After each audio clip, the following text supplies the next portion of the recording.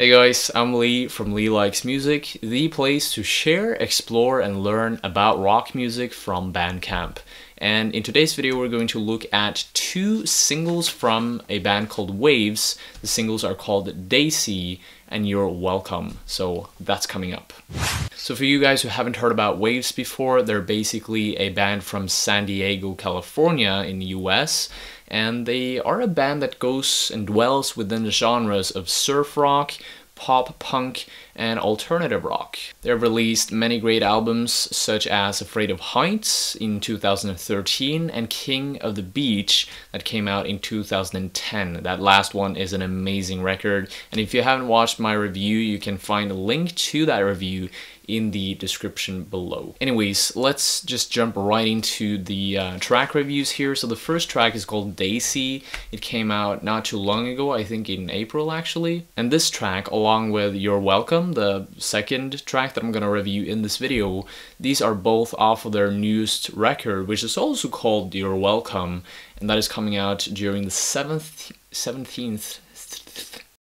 So yeah, I'm really excited for that, but let's just jump right into the first track here. So during the start of the song, we hear these two guitar layers. One of the guitar layers sounds very country, quirky, hillbilly lap style-ish, while the other one is providing a rhythm in the background. It is actually quite a fast-pacing song, and 53 minutes into the song, it leads you into the pre-chorus, and this is quite a surprising transition. Instantly at this point, all of the instruments and all of the vocals shoot up in terms of volume. And this sudden change of production and leveling and mixing is something that Wavves are very famous for ever since the beginning.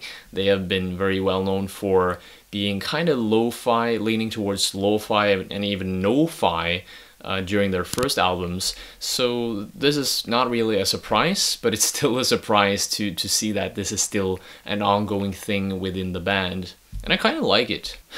I have one big problem with the song, and it's the fact that it is so simple, it's nimble, and it's also passable. I mean, these are traits that many of their previous songs have had, but the thing that this song is lacking is creativity. There's nothing that excites you about this song. There's nothing intriguing about it at all, except for this one point at like 53 seconds in where the volume becomes a lot louder. But other than that, the melody feels very vague. It feels overly simplified. There's nothing really exciting or special about the structure of the song either. It's, yeah, just very passable.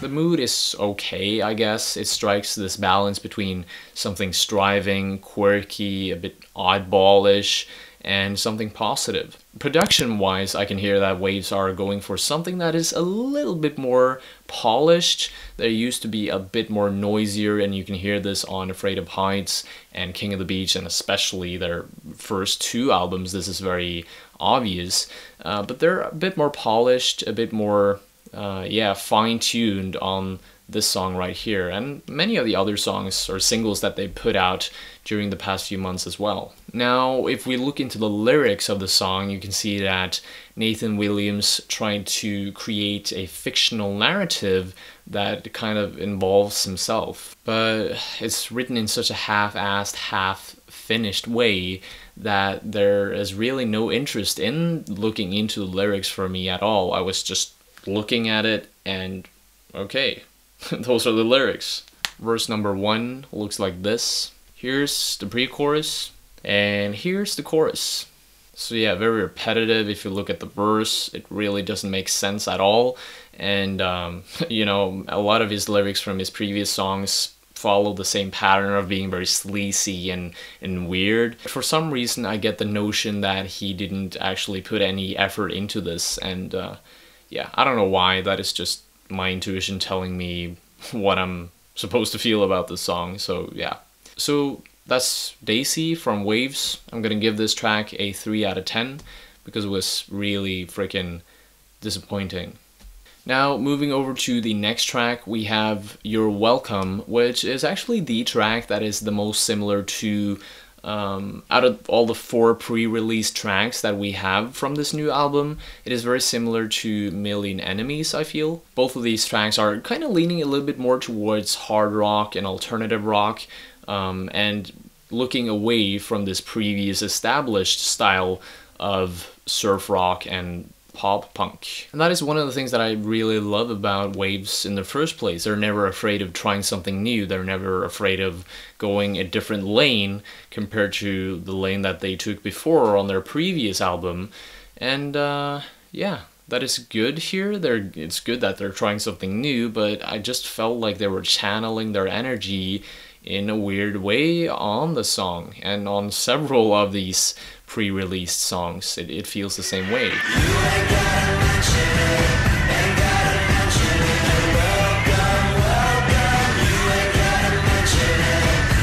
Well, it feels sloppy, it feels generic, and it feels like they actually put less of an effort into this. Maybe that has something to do with the band actually gaining a lot of fame these days and becoming more popular. I don't know, maybe they just gave up on what they had, or maybe they are just out of luck when it comes to creating music. I have no idea. This is just me rambling about what could have actually happened to them, because I don't feel like they're not even close to the quality of what they created before. When we talk about the structure on the song, there's a very, very simple structure. It's a lot more accessible and repetitive even compared to the other pre-release track, which is called Million Enemies. It literally goes from verse to chorus, then there's a bridge, and then there's a chorus again, and that's the song.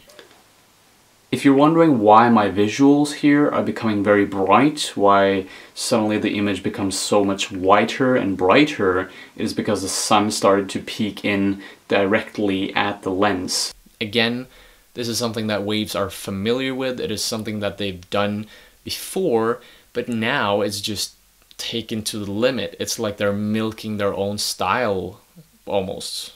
And what was really interesting is that the lyrics, compared to Nathan Williams' previously style of writing, actually make sense. So this is the verse. Sand trap, heart attack, pulling on a cigarette, low life, your life, sharper than a hunting knife, new sun rising up, filling up the empty cup. So what I think Nathan is tapping into during this verse is just how awful life can be at times. You know, it feels like a freaking knife. It feels like you have so much pain in your life, but at the same time, hey, what can you do? You just have to appreciate it for what it is. And then it leads you to the chorus, which goes like this. No, sorry, this is the pre-chorus. Still I'm smiling, laughter fills the sky. One by one, you'll thank me. And here he is kind of saying that, oh yeah, although life is really shitty and we just have to cope with life at times, the hardships and the pain that we're feeling continuously, there still are some highlights. We can still listen to great music, and I am creating great music, so, you know, this is making you happy and you don't need to thank me. I know it will make you happy and light your day. That is literally what I feel like he is trying to say. That's the back end of the envelope, kind of the lyrics here. In the chorus, he sings, you ain't gotta mention it, you're welcome, welcome. So the audience wants to thank the band for actually making their day and their festival or whatever, wherever they're seeing Wavves. They want to thank them for making their time so great, and the band is telling back to the crowd, hey, you don't need to thank us, you're welcome, it's just what we're doing, guys. So yeah, it's a positive and striving song. It's very simplistic, but honestly, I didn't feel this one that much. I personally like the really raw, experimental, and just energetic style that they had on their previous albums. You're Welcome, it was actually a track that I could, like, move my body to, and I can actually stomp my foot to it, and it's an okay track, but it's nothing more than that. It's not sticking out. At least it's better than freaking Daisy. So I'm gonna give this track a 5 out of 10. Alright, so that was it for today's review, guys. Thank you so much for being a part of this and for watching.